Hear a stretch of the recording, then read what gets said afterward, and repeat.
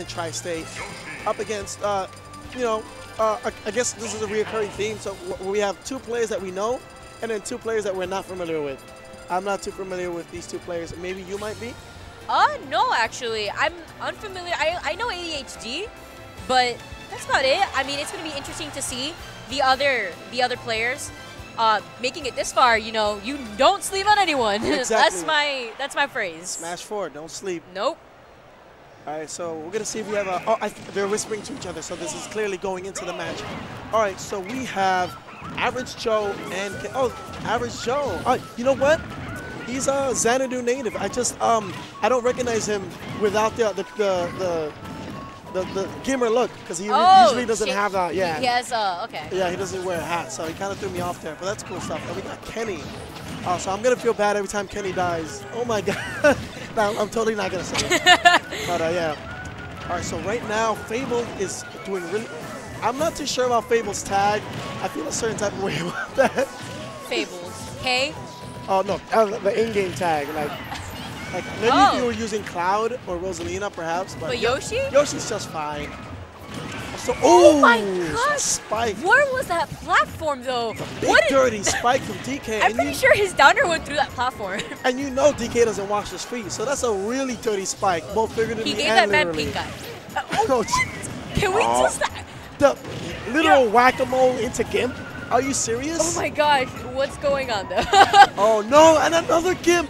And he's out already. Seriously, a record. I think this was the fastest I think it's been a minute and 30 seconds, folks. Have you ever seen somebody lose all 3 of their stock this fast?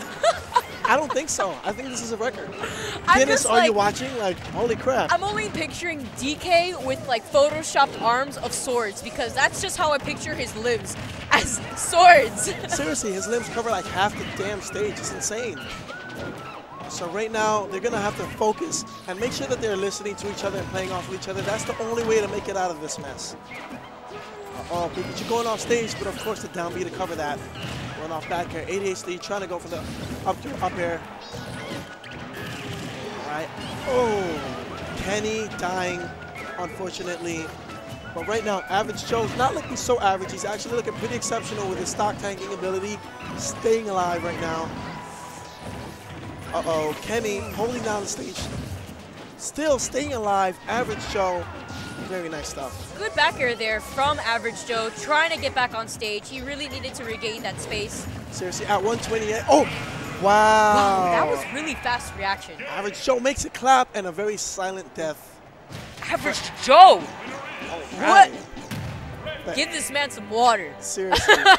A water and a trophy, because that was pretty amazing. That was pretty amazing play. ADHD smiling it off. He's not. Usually when you see a kind of loss like that, both players usually have a pretty somber expression. And like, man, what just happened? Exactly. Oh, the fastest doubles match I think we've casted.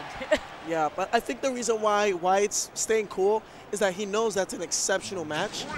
That's not going to happen again the way he sees it. So I think they're going to come back a lot stronger here.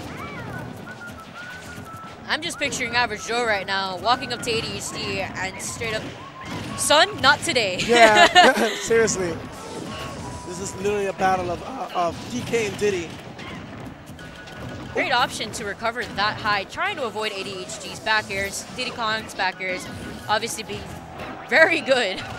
And I love the fact that Fabled is kind of like playing true to Yoshi's style, which is being really good at staying in the air. Just jumping, throwing eggs. Taking advantage of your hitboxes. Yeah, and get aerial lingering speed. Hitboxes at that. Yeah, for those of you who might not... Oh, Jesus. Wyatt, watch yourself. I'm really surprised I actually hit Fabled. Yeah, it's funny because when someone gets hit, the hitbox pauses, and other people can get hit when they jump into it. All right, so what I like seeing right now is Average Joe's follow-up game.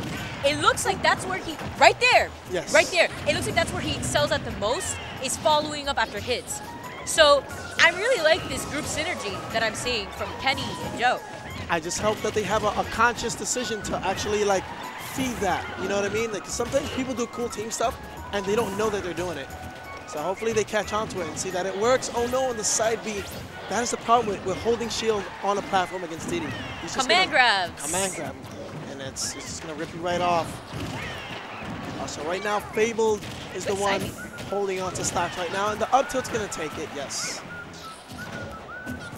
Watch out. Watch out for the spike. You definitely don't want to be off stage against Yoshi. That's one of the worst spots to be in. Oh, off stage, definitely. Wow. Kenny just letting forth with these Pikachu combos. Jab, jab. Nice team combos from Fabled and Kenny. I mean, I'm sorry, Kenny and Average Joe. B super armor, not quite. Nice. As you were mentioning earlier, oh my gosh. Wow. Joe, what are you doing? ADHD Sir. and Fabled. We're looking like another upset, 2-0 upset here if they don't shape up their act.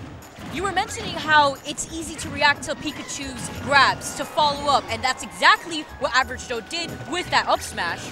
Yeah, and that's exactly what I mean by rolls. You got to know who's going to be the one setting up and who's going to be the one spiking the ball. Good stuff there. This position right now, DK with rage.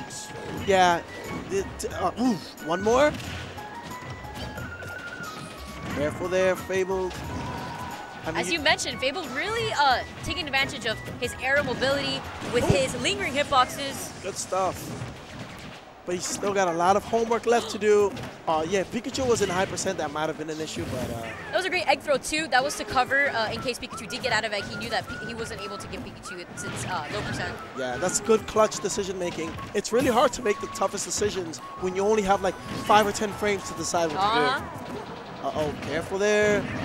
Back air is going to send him right back out. Oh, this no. spacing, though, oh, unfortunate. It was really difficult to get past the team spacing that Kenny and Average Joe were doing because Average Joe was in the perfect area where just in case if Yoshi was to roll onto the stage, Average Joe got him.